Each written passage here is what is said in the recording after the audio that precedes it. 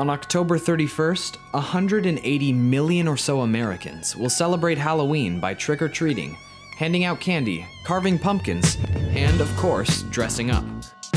Americans spent more than $9 billion on Halloween last year, much of it on costumes, which have come a long way in recent years.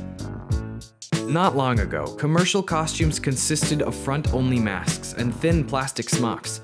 They were shabby and a little, well, cynical. Today, Halloween revelers have vastly better options. Why? An economic idea helps us understand. Specialization.